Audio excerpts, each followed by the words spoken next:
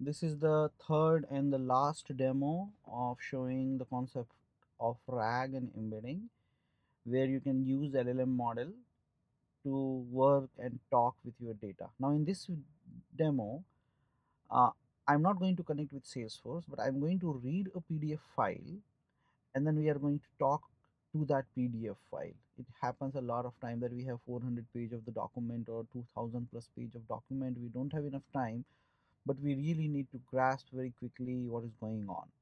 So now in this case, the only thing that I change compared to the previous program is I use the directory loader instead of the text loader, and I'm reading the directory name data. And if you see the data, I have a Salesforce winter release.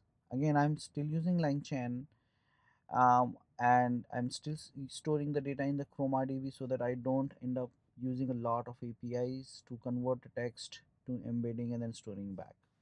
So let's run this program. So I'm the program name here is chat GPT file.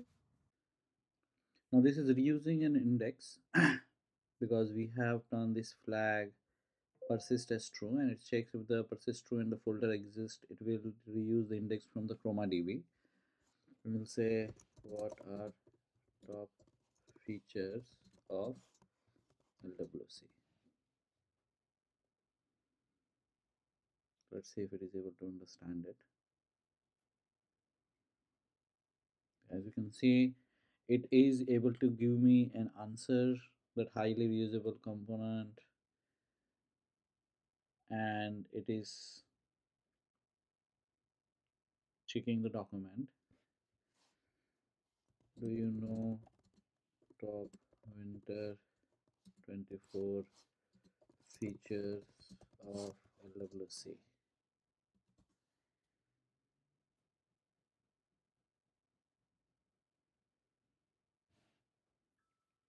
Now as you can see here, when we ask a very specific question, so initially when we ask what is the feature LWC, it used the database from OpenAI. And when we ask very specific question about Windows 24, now OpenAI does not have information about Windows 24 training data. It went into the document and it really got all the information from the document itself. So can you summarize Winter 24 features? Let's see if it understands or not.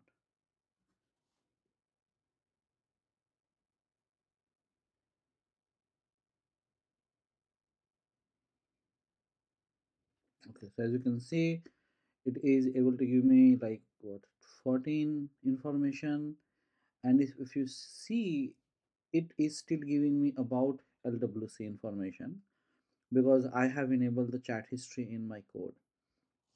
So team, I hope this video helps you understand how you can build LLM model on top of your Salesforce data or any other document, like in this case PDF file. Now security is not much concern because right now I'm using an OpenAI, but you can use a AWS SageMaker, and you can have your whole LLM model in SageMaker, and you can use AWS to interact with Salesforce that we saw in our video number 1, and then use AWS to interact with SageMaker and Salesforce.